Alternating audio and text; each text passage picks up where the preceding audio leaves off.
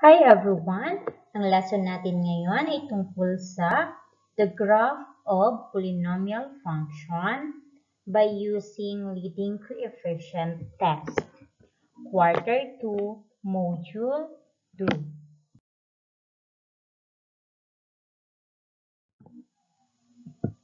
For the objectives, identify the leading coefficient and the degree of polynomial function. Another, determine the behavior of the graph of the given polynomial function using the leading coefficient test and draw the possible sketch.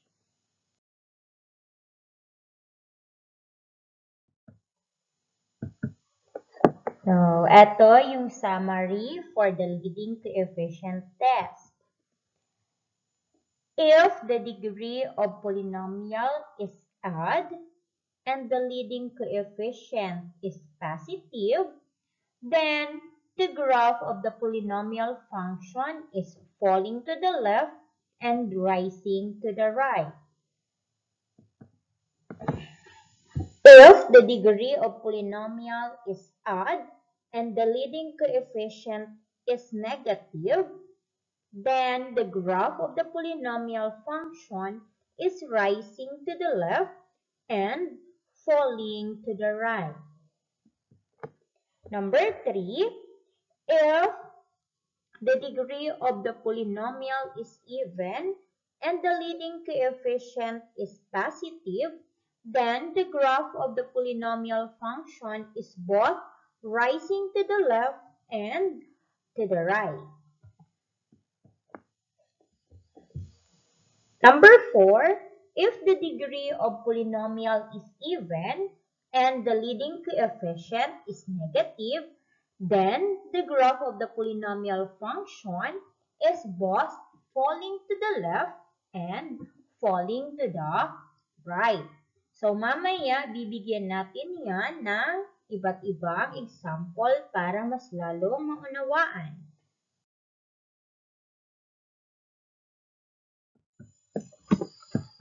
Ngayon, ito muna ang ating gagawin. Identify the leading coefficient and the degree of polynomial function below. Yun kasi yung gagamitin natin sa pag-sketch ng graph. Kaya dapat ma-identify muna natin ang leading coefficient and the degree of polynomial function.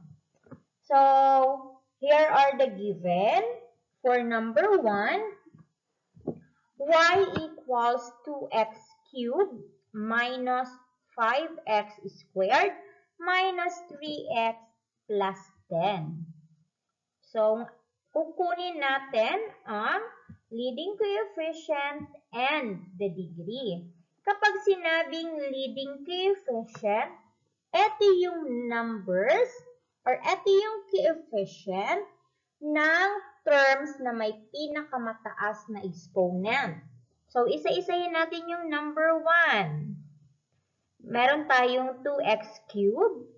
Ang exponent ay 3. Negative 5x squared. Ang exponent ay 2. We have negative 3x. Ang exponent ay 1. Then, yung constant natin na 10. So, ano ba ang may pinakamataas? Alin dito ang may pinakamataas na exponent? So, syempre, ang may pinakamataas na exponent ay ito, 2x cubed.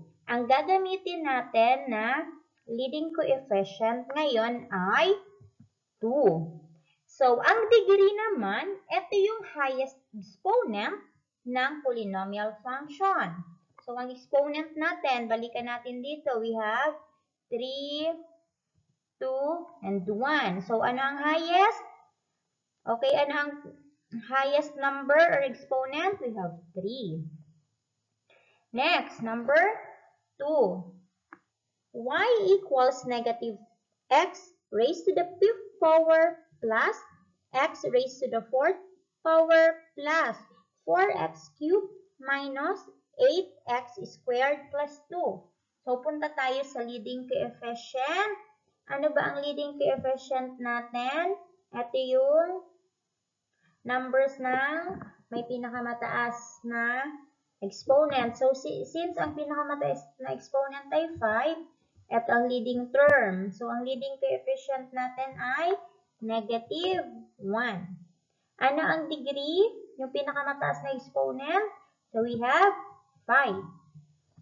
Number 3. Y equals 3x raised to the 4th power minus x squared plus 3x plus 7. So, leading coefficient, alin? Ito yung kasama ng may pinakamataas na exponent. So, ang sagot natin ay 3. Kasi ang exponent dito ay 4, yung pinakamataas. Ang degree ng polynomial natin ay 4.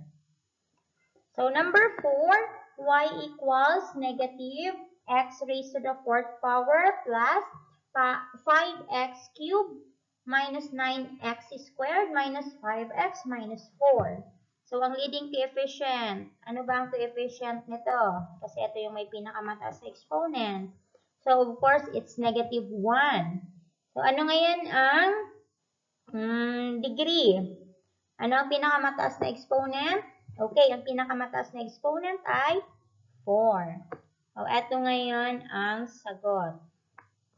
Na-complete na natin ang table, magagamit natin yan sa susunod na activity. Let us identify and sketch the behavior of the graph of the polynomial functions. Ang gagamitin natin this time ay yung ginawa or sinagutan natin kanina. Na-identify na natin ang leading coefficient and degree of polynomials ng bawat given kanina. Ngayon, ang gagawin natin, aalamin if ano ang behavior ng graph ng bawat polynomials. Gagamitin natin this time yung ibinigay na conditions kanina sa summary of leading coefficient test. So, unahin natin dito, isa-isahin. So, ang i-consider kasi natin ngayon ay ang leading coefficient and ang degree. So, sa number 1, ang leading coefficient ay 2. So, tatanungin ko kayo, anong uri ba ng number ang 2? Positive or negative? Okay, ang 2 ay positive. Punta tayo sa degree. Sa degree naman ang iisipin, even ba yung given or odd? So, ang 3, since hindi yan exactly divisible by 2, yan ay odd number. Ano ang magiging behavior kapag ang leading coefficient ay positive at ang degree ay odd number?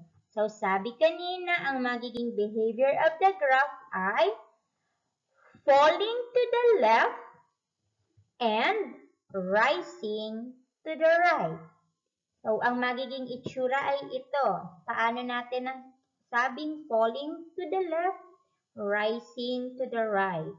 So, kung makikita nyo yung sketch, dito sa left side pababa, going down yung graph natin. Then, dito naman sa right hand natin, pataas na this time ang graph. So, yun ang tinatawag na falling to the left and rising to the right. Tandaan ulit ang condition. Magiging ganito ang behavior ng graph kapag ang leading coefficient ay positive at ang degree of polynomials ay odd number.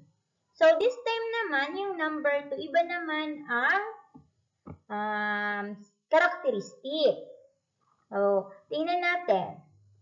Ang leading coefficient niya ngayon ay negative.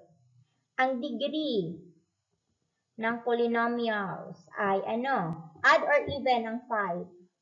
Okay, 5 is an odd number. Ano ang magiging behavior kapag odd ang degree at negative naman ang leading coefficient? So, parang magkabaligtad lang. Ang behavior of the graph niyan ay rising to the left and falling to the right. So, ganito ang magiging itsura. Makikita nyo, yung graph dito, pataas sa left side, pababa naman sa right side. So, yan naman ang itsura kapag ang leading coefficient ay negative at ang degree of polynomials ay odd number. Number 3, tingnan nga natin. Okay, anong uri ng leading coefficient? Positive or negative? Of course, it's positive. How about the degree? Ano ang masasabi niyo sa 4? Even or odd? Okay, even. So, kapag ganito naman ang situation, ano kaya ang behavior? Tingnan natin. Kapag positive ang leading coefficient at even ang degree, ang behavior of the graph ay rising to the left and also rising to the right. Or magiging ganito ang itsura. Tingnan ng mabuti ang graph. So, dito sa left, pataas yung graph. Dito naman sa right, pataas din ang graph. Yung number 4, ibang case naman. So, tingnan ng negative 1. Leading coefficient this time is negative 1. So, tatanungin ko ulit kayo, positive or negative? Of course, negative. Ang 4, even. Ano naman kaya ang magiging behavior kapag ang leading coefficient ay negative at ang degree ay even? So, ang behavior ng graph ay falling to the left and falling to the right. So, ito ang itsura ng graph. Kung makikita nyo, so, ang graph dito going down. So, on the other side naman, it's also going down or falling. So, that's it for the behavior of the graph using leading coefficient and degree of polynomial.